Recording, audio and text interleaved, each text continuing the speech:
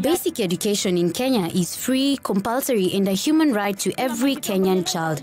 Despite these, the education sector has faced challenges such as resources, manpower, policies, poor planning, among many others over the years.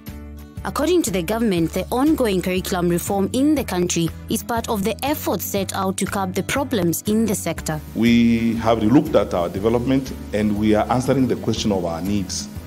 We want education, we want training, we want preparation of our children to be responsive to our development needs and to the growth of our country.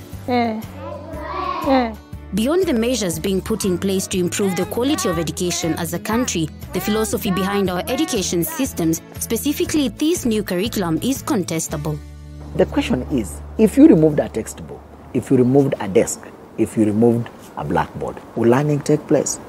If you removed these things, 90% of the teachers in Kenya will tell you that learning is paralyzed.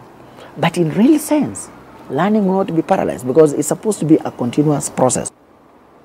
We must go to the cardinals of emphasizing on learning as opposed to emphasizing on teaching. I'll give you an example of what it means to have more teaching and less learning. Meet any average teacher and they tell you that I have covered the syllabus. But flip the same question and ask them, how many children covered the syllabus?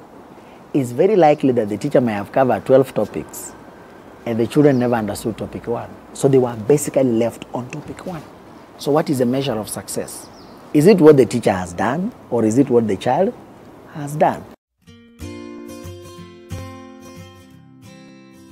Other than the skill base that we needed to improve on, in terms of content, there was also a variation. Based on our needs assessment and research that we had read, and even the Odhiambo Commission, which even recommended the areas that we could look at, we thought that that was a base enough for us to begin relooking at how we want learning to go on and what we actually want the children to do.